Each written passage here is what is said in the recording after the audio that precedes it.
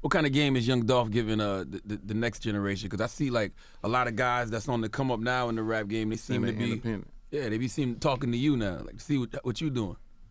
I like what they doing. All of them. You know what I'm saying? Like I like what they doing. I just look at it like how I looked at the people that I looked at that made me choose the decisions that I choose. Mm-hmm. You know what I mean? Like they can look at me and be like, damn, we ain't got to be in a rush to sign a deal. We might get hot first, bro, and we can just you know what I'm saying, go crazy, have our structure right, have our whole business, everything right, bro, and really get our money out for it, bro, and be ready and prepared for it when it come. All right. See what I'm saying? Yeah. It's different now. The whole game is different now. You know what I mean? You got to know how to take advantage of it.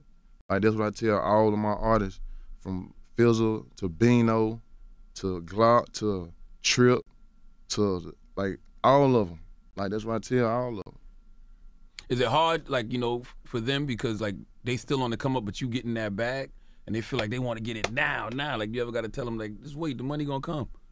I tell all of them that, like before we start doing music, before we start doing everything, like I see how passionate they is about the game. You know what I'm saying? Do you really want to do this or you just want some money? You know what I mean?